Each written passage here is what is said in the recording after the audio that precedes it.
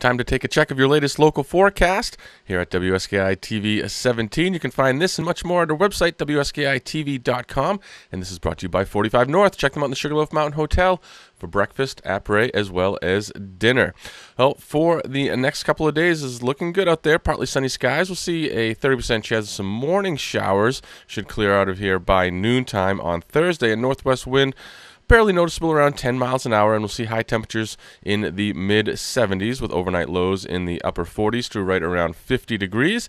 And temperatures continue to cool down just a bit for the day on Friday, but we'll see mostly sunny skies, highs in the upper 60s to right around 70, overnight lows in the mid-40s, with a calm wind becoming northwest around 5 miles an hour in the afternoon. So if you're out on the lake, just pay attention to that wind in the afternoon from the northwest, which usually picks up. But a great day to get out and enjoy any outdoor activities here in the Maine High Peaks region, and the weekend looks great as well. Mostly sunny skies for both Saturday and Sunday.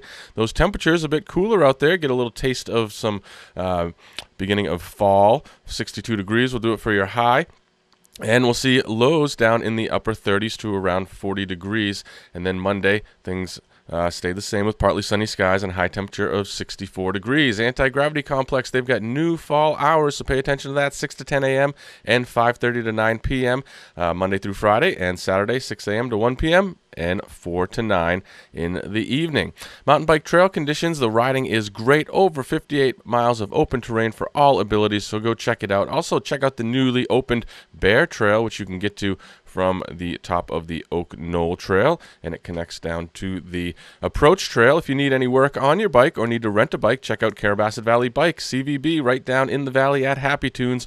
Bob is a great resource for information as well as mechanical work. Carrabassett Valley Public Library have a book talk and signing going on this Saturday, so put that on your calendar if you're looking for something to do. And the last trip for the Flagstaff Lake Scenic Boat Tours will be September 30th, so this will be a great weekend to take advantage of that.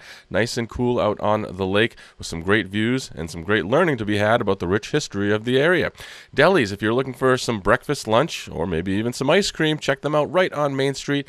They've got some adult beverages as well, and you can hang out on the outside dining area, which is always fun. Weekend live music every weekend at the Rack, located right at the bottom of the access road. They've got some great barbecue as well as some great après and just great all-around atmosphere at the Rack. Check us out online, WSKITV.com. That's where you'll find this latest local forecast, our live quad cam shot. Lots of videos on there of things to do to keep you busy.